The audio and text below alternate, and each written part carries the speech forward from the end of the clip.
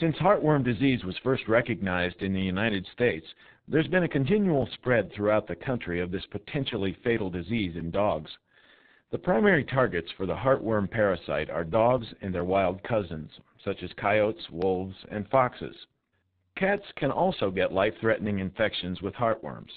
Cats don't typically spread infection back to the intermediate host, the mosquito. Mosquitoes are necessary to spread heartworm disease from animal to animal. Adult heartworms, which can reach 1 foot in length, are found in the heart and nearby blood vessels, where they damage the vessels and reproduce. After mating, female heartworms produce thousands of tiny larvae called microfilaria.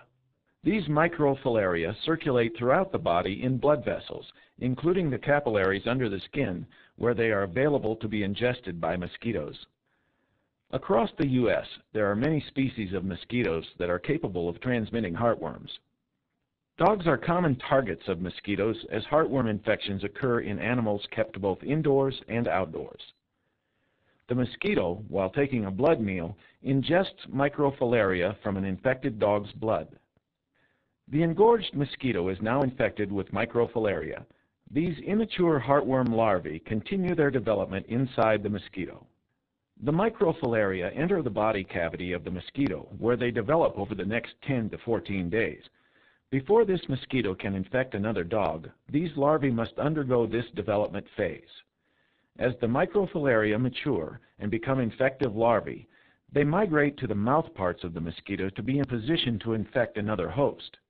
The life cycle is continued when the infected mosquito takes another blood meal from either the same dog or another dog.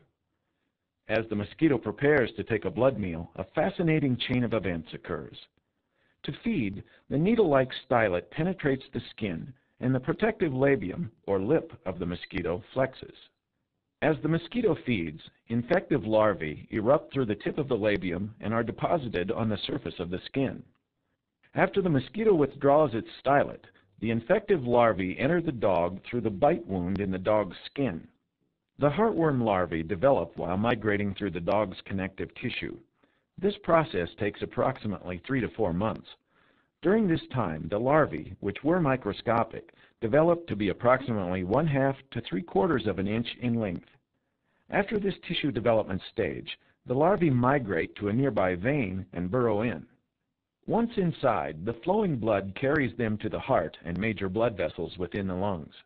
Once these young heartworms reach the heart and large vessels of the lung, they are in the perfect environment for their continued growth and development. The gentle flow of blood through the vessels of the lung makes it easy for the young heartworms to swim, move about, and cause mechanical damage to the vessel walls. The nutrient-rich blood provides an ideal food source, promoting the rapid growth of the young heartworms to their adult size. Since heartworms may develop to be up to 1 foot in length and large numbers can infect a single dog, these worms can cause health problems, coughing, and difficulty breathing, and may lead to death of the infected animal. Once mature, the heartworms breed and the female begins to reproduce live young. The life cycle is now complete, and another dog is now capable of infecting more mosquitoes, causing further spread of this disease.